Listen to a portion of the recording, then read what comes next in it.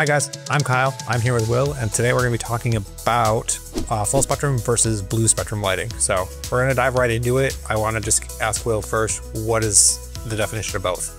Right, I think a good example is kind of lights that offer the two different options, you know, like a Radion with the Pro and the blue. One is going to have a lot more of the blue LEDs or the full blue spectrum into it, and it's going to look visibly blue. Whereas a full spectrum light or a natural light is going to look more like the ocean, more like this tank behind us here. That's basically the gist of it. I think that's a good starting point. We're going to just kind of talk about pros and cons of both in this episode, and I think I want to start off with, let's just talk full spectrum. So you talked about Pro versus blue, especially with the Radions, but any light on the market, most of them are able to do both pretty well. Most of them lean a little bit heavier on the blue side, which isn't necessarily bad.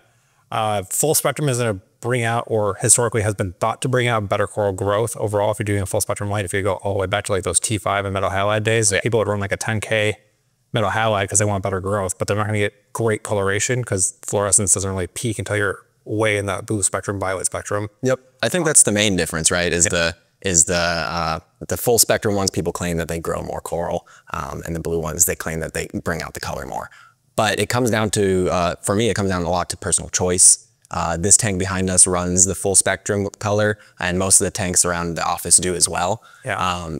For me, the big pro to the full spectrum, and I'll let you chime in on this too, is that it doesn't flood your room with the blue light. I think that's one of the big downsides for me, is I don't like living in blue light all the time, and most of the time you have it in your living room. So the full spectrum really kind of wins out in that regard for me. I agree. So I'm also a full spectrum fan personally. You can always get the fluorescent pop at the end of the day, beginning of the day, or depending on the light, you could even just hit a button and go full blue if you want to. Just enjoy the tank, look at all the really popping colors, all those really fluorescent greens, oranges, stuff like that. But full spectrum light is where I think it's at. Similar reason, my tank at home is in a living room. I don't want to be watching TV and have like a blue light, especially at the end of the day when it's dark out. Right. And that's the only light I got going on. I don't like just living in a blue room personally. Also, I think my neighbors probably think it's weird looking through my windows and everything's just blue. Definitely. But full spectrum is where I think it's at. I think it gives your tank a more natural look. Corals, generally speaking, especially if you're doing acros, grow in an environment where the water is relatively shallow. Yes, water filters out other spectrums of light faster than blue light and violet light, but the shallow water corals are still in like a relatively full spectrum look. Right. If you go to the ocean, you're really pretty tenuous. You don't see any of the really pretty colors in the coral lights. You're seeing a green fluffy stick. Right, actually. Exactly.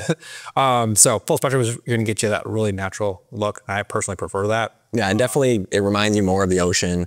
If you ever gone snorkeling or scuba diving, it's going to give you the nostalgia, the memory of that more so than maybe blue tank. But there are pros to the blue side, right? Yes. One of the big ones for me is the coral colors. I love taking pictures and video of my coral, and if they're under that deep blue light with like an orange gel filter or something like that, the color just is way more popping than the full spectrum light.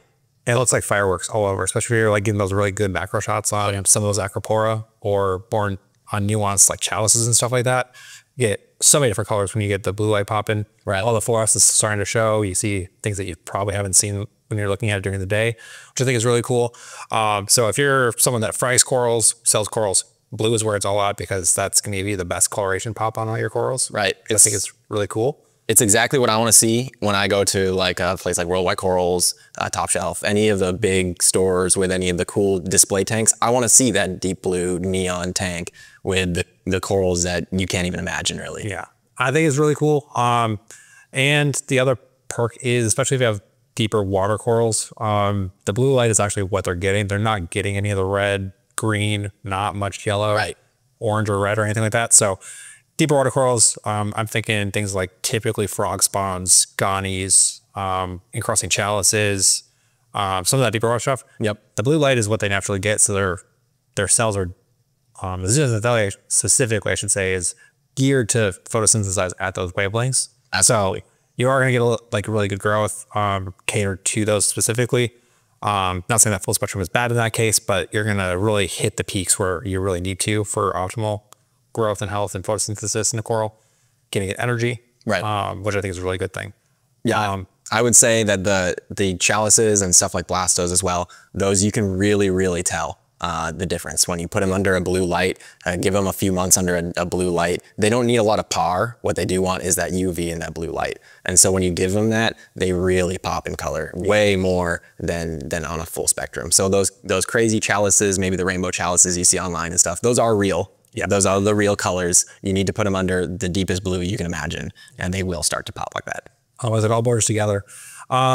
So when you're running with your tanks at home, are you running full spectrum then? So yeah, so I run mainly a Selfie tank at home, and so I'm going to run basically white light. It's actually almost like daylight, and that's mainly for my Fiji yellow leathers and stuff like that. The yellow color is actually going to show, versus under blue light they won't show at all. But that's actually funny because my Fiji yellow leather currently is under heavy blue light. It's turning green.